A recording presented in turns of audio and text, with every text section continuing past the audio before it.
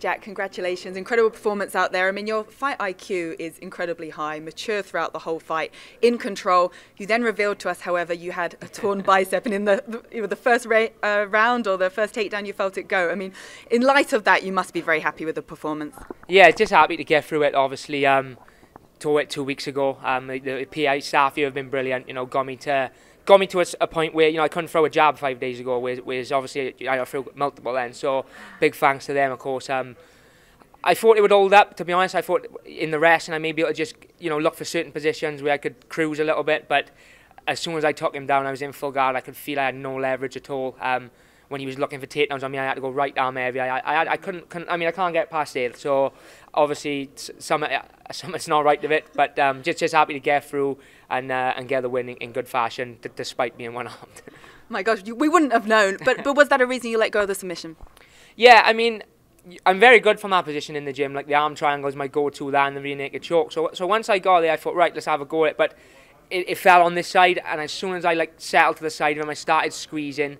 I could just feel it. I was an inch or two away from getting that full squeeze that I'm used to getting, and I thought I'm going to do more harm than good here. So I thought just give up on it, control the position, and go from there. I mean, if it had been healed up, hopefully I would have finished him with it. But it is what it is. You are still undefeated, though. Incredible feat. Now 4-0 in the UFC as well. Michael Bisping gave you the opportunity to call somebody out, and I've heard him say prior to this fight night, he's like, I want him to give me a name. You gave numbers, someone in the top 15, but with a bit of time to think about it, any name that excites you in the division?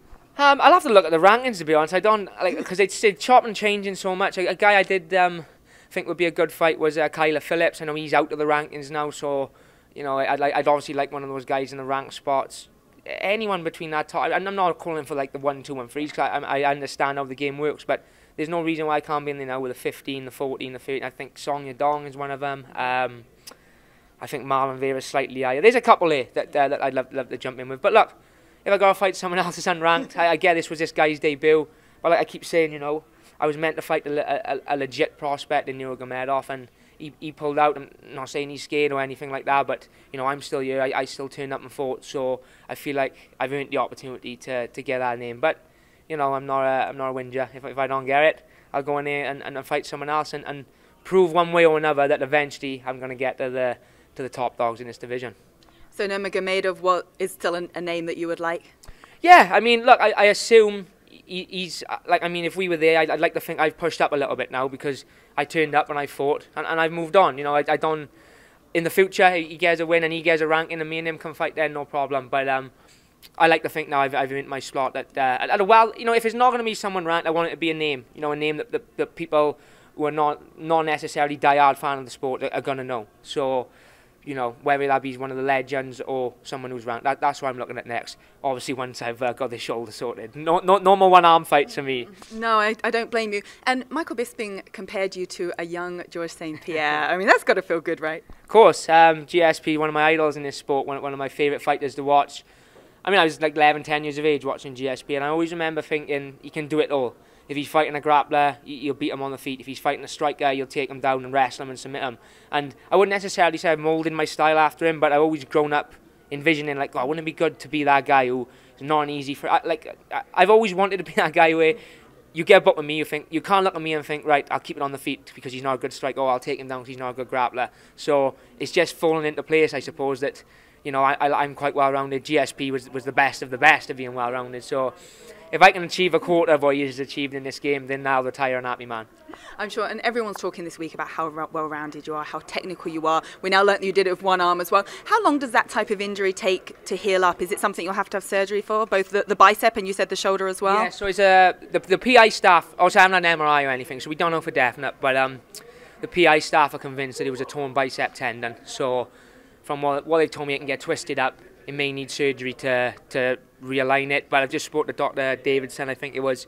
He's going to get me an MRI sorted back in the UK.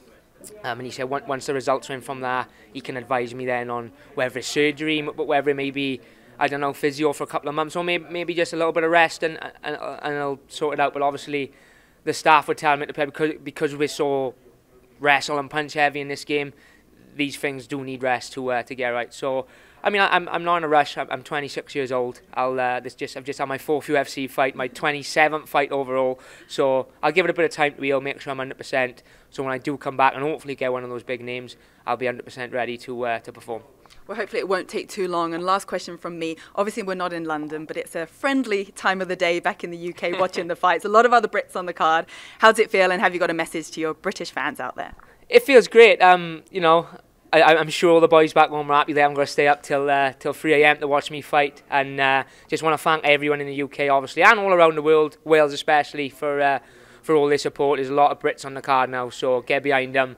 You know, we're all rooting for each other out here. It's been that vibe all week. You know, a lot of guys I was on Cage Warriors with, you know, Aspinall, Till as well. So we're all rooting each other on. It'd be great to see them all do well. You know, I've got the ball rolling. Let's see the rest of them, and let's get a nice clean sweep. Would be nice. Absolutely. Congratulations on a dominant performance. Thank you. Thank you.